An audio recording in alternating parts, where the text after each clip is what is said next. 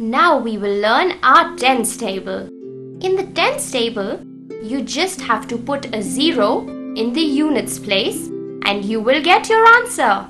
For example, 10 into 3 equals 30 or 10 into 7 equals 70. We just added 0 at the end to get the answer. Now that's a fun table. Let's sing the tens table song. Add a 0 to the number multiplied and see. 10 ones are 10, 10 twos are 20, 10 threes are 30, 10 fours are 40, 10 fives are 50, 10 sixes are 60. That's how the tens table be.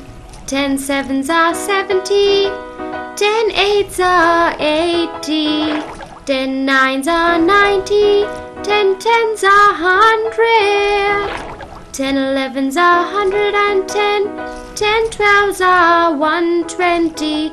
That's how the tens table will be. Add a 0 to the number multiplied and see.